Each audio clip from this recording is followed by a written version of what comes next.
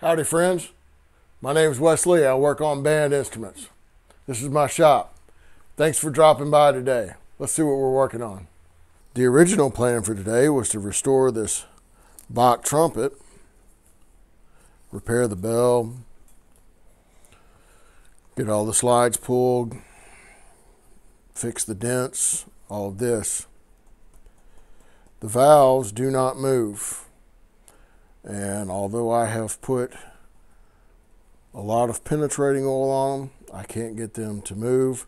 So I'm going to have to make a tool to get these out. So this is going to get put on hold for the day. So we're going to pivot and work on this cool old Buescher. This is a really nice horn in really good shape. So let's take a tour around and see what we got to do to this. So, right off the bat, needs a neck cork. This is slick. We can do something about all that.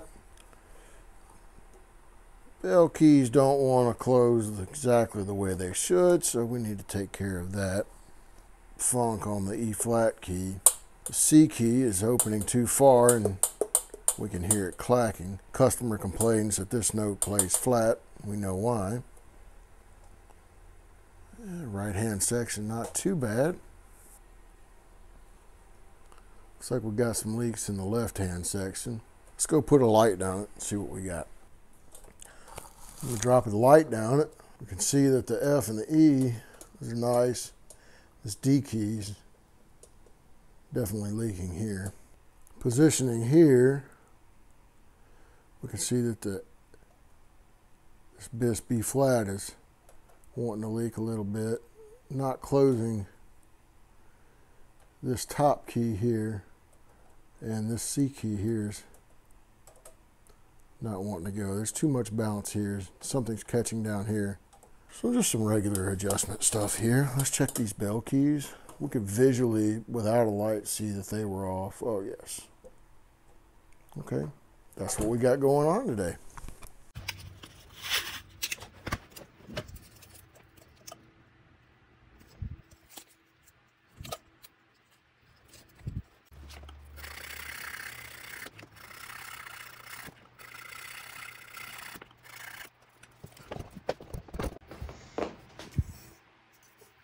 So what you want to do here is take some rough sandpaper and rough this section where the glue is going to be. Gives the glue something to adhere to, so you get better stiction.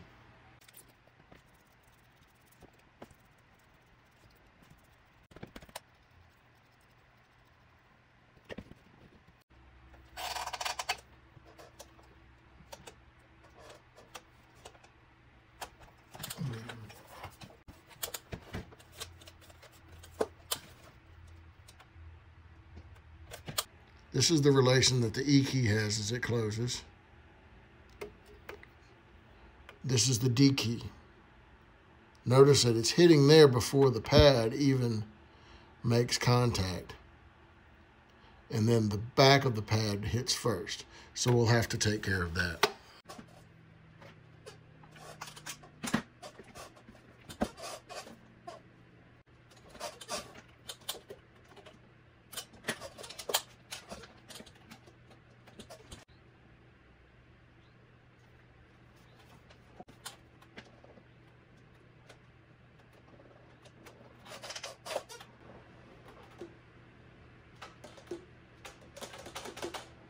You'll notice that I use different shapes of leather at different thicknesses so that I can make the keys re-parallel. Sometimes you have to tilt, this is the front and this is the back. Sometimes they're tilted down. You have to make them like this. And sometimes if it's hitting in the back first, and the pad cup itself needs to hit as a parallel as it comes down.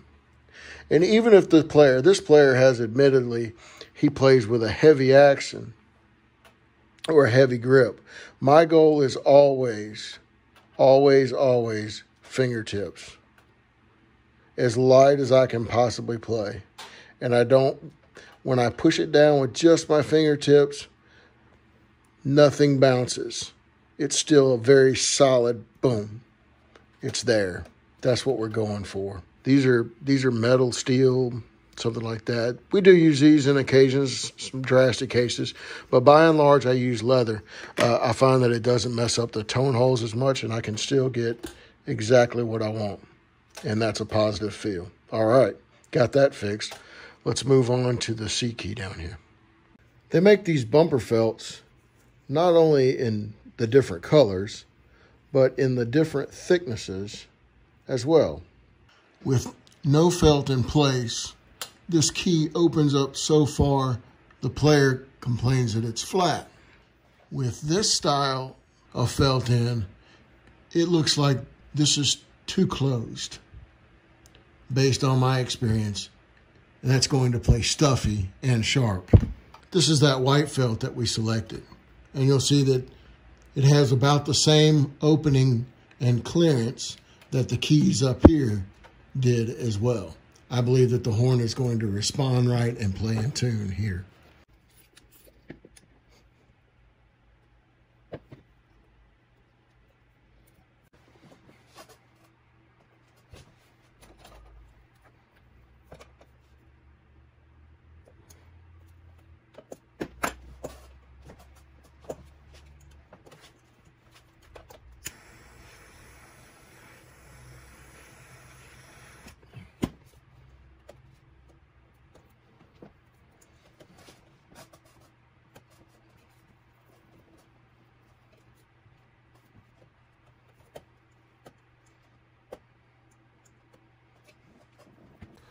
So the changes I just made there,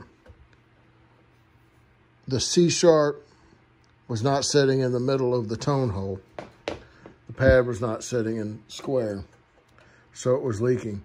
Also, it had no, even though it was an older, new pad, it had no seat in it. So now it's got a seat. It immediately sets down beautifully the way it needs to.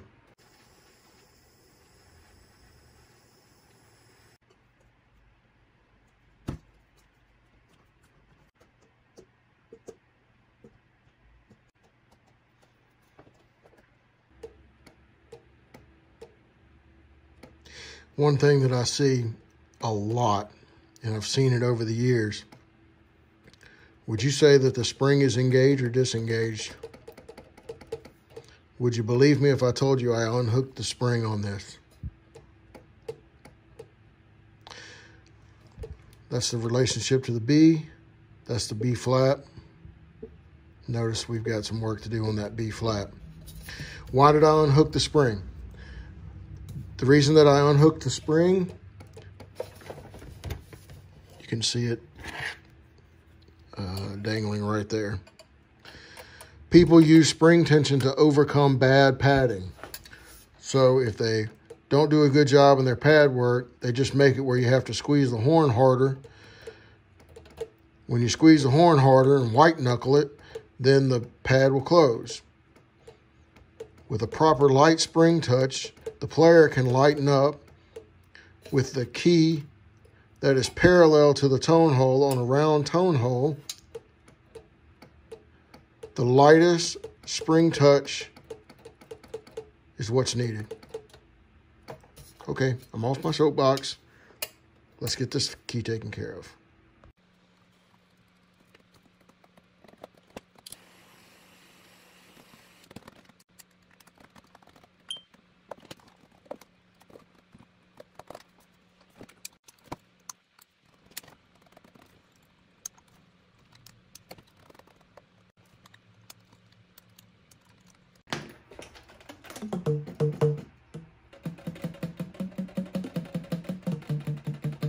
Now here we have our bell keys. That's the B.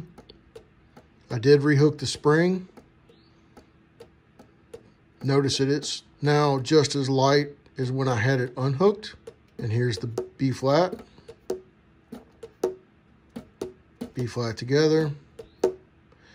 Both of these on their own just really pop now.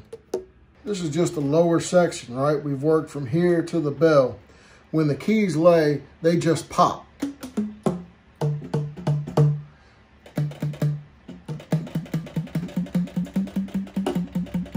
You can listen to the horn.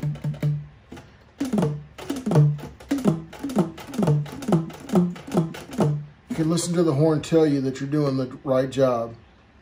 Now let's take care of this upper stack.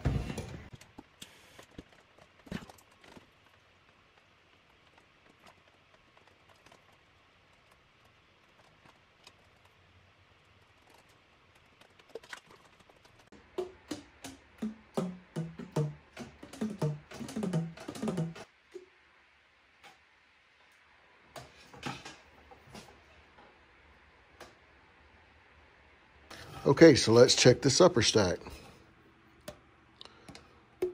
Oh yeah, you remember what we had before.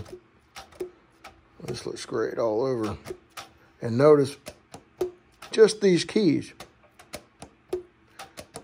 already playing us a song. Now I did notice here on this key, ever so slight. See that? This key, when the horn warms up, this key swells. And ever so slight that it lifts off. So we're going to replace this pad. See how it hits in the back and then comes the front? When the horn swells, that's going to open up. So we're going to replace this pad. Then this pad is pretty trashy. So we're going to go ahead and replace this. That's the F, the palm F. And remember that we have to take care of that E flat as well. So I'm going to do that.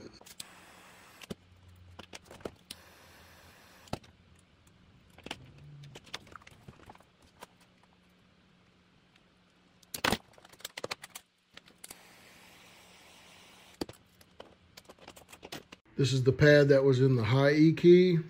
We probably could have saved it, but it just doesn't look very good. This is our E flat. You know why it's called the sewer key. And then this is the palm F. The other thing that I found when I took this rod out is look how rusty and built up this is. So we're going to polish this rod down.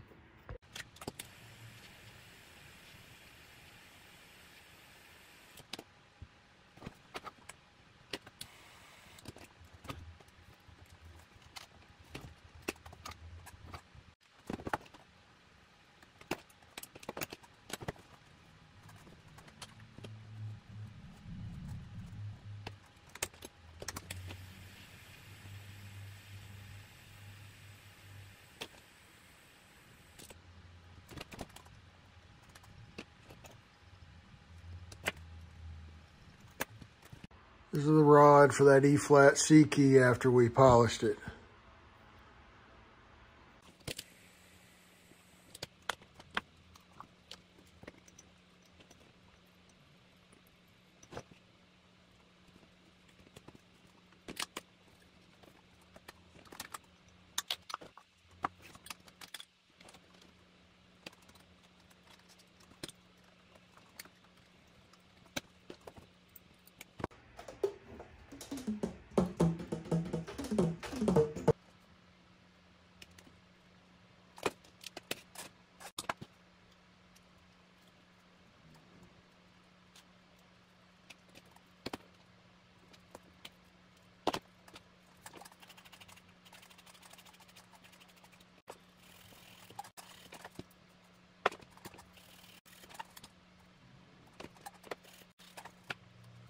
I want it to feel nice and smooth and be round.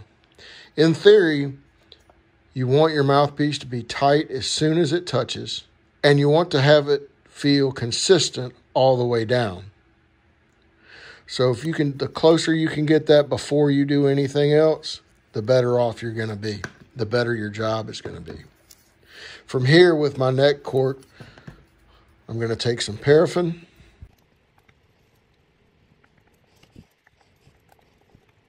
And then I'm going to take fire. And I'm going to melt in the paraffin. And what that's going to do is it's going to seal the glue on the underside. So now we've roughed up the brass, the raw brass that's underneath. We've roughed that up to give the glue something better to stick to. We've put our cork on, and now we've sealed the cork with paraffin. And now this glides on even smoother.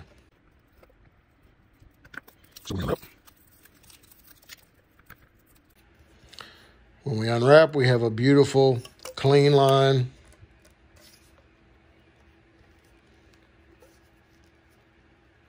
And a beautiful neck cork. And you'll always know it's my work because the seam is on the bottom.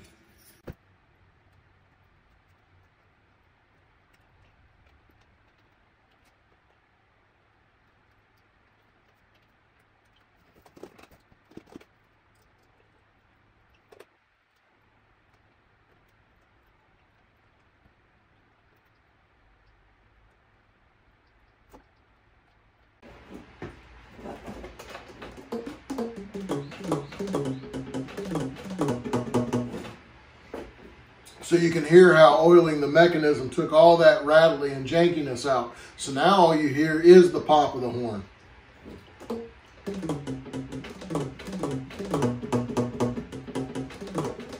Man. All right.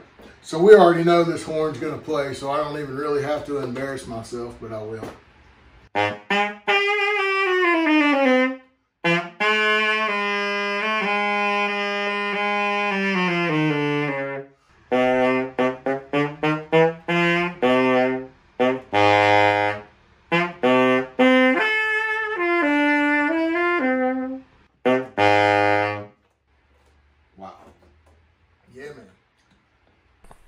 Well, thanks for stopping by the shop today. Man, that's a cool old Buescher saxophone. That's really, really nice. I want to tell you about a couple of things that I didn't address in the video, techniques and different things that I used. I use amber shellac. I've gotten away from using the hot glues that have become very popular. I've gone back very traditional in my glues. I'm using amber shellac. You saw me paint this on. This is flake shellac melted in denatured alcohol. When I know that I've got the relationship of the pad cup parallel to the tone hole, I'll almost always use this if I don't have to float the pad in any kind of way. When I was doing the palm F key, when I took the key off, you notice that I dressed the tone hole. This is a rubber plug. I have some 1200 grit sandpaper that I just contacted to cement it to either side. I use it to dress tone holes. It doesn't scratch, but it takes any kind of green or any of that stuff, it takes it off of. Very inexpensive tool to have and to use. So that's some of the tips and tricks that I used on fixing this saxophone. Always making sure that the relationship between the pad cup and the pad and the tone hole are parallel. Very light finger touch. Don't let the springs fool you into having a heavier grip, even if the player plays with a heavy grip. Go ahead and make it just silky smooth. All right, I figured out a fix for that Bach trumpet, so I've got to get to work with my steel here and make a tool. I'll see you next time. Come back by for another visit.